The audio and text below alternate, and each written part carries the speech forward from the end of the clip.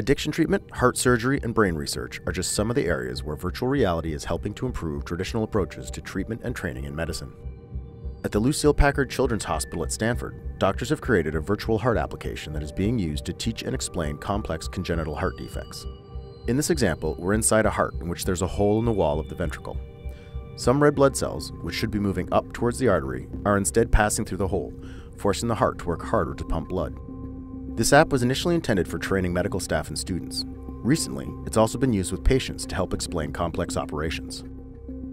At the Wyss Center in Switzerland, researchers are using VR to peer inside a three-dimensional scan of a mouse brain, created with a high-resolution microscope. The microscope is capable of imaging individual neurons and their connection points, which can be 5 times thinner than a human hair.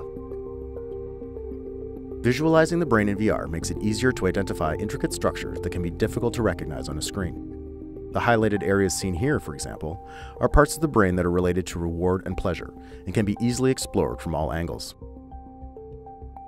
VR also allows for natural interactions to highlight and manipulate parts of the image. Here, markers are being placed along neuronal pathways, one method for measuring and tracing brain structures. At the University of Houston, researchers have created virtual reality scenarios for treating opioid addiction. Here, an intern demonstrates using the VR app to simulate scenarios which might trigger a heroin craving.